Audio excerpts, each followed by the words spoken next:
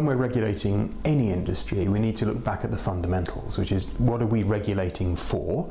And in most industry regulation, we are regulating to bring external costs to the business that fall upon society back to the business so that it becomes responsible for reducing those costs.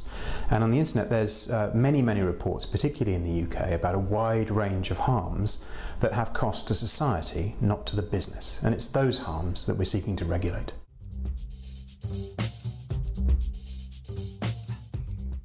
I'm a trustee of Carnegie UK Trust, and we've produced a series of papers suggesting that a statutory duty of care on internet companies would be one method of tackling the issues that are present here.